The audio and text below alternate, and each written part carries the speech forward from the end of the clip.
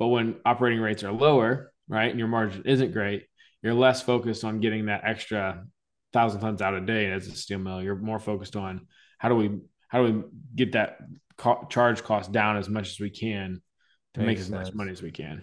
Okay. That's good insight. Like I think a lot of people out there that don't understand that and what that dynamic is, right? Yeah.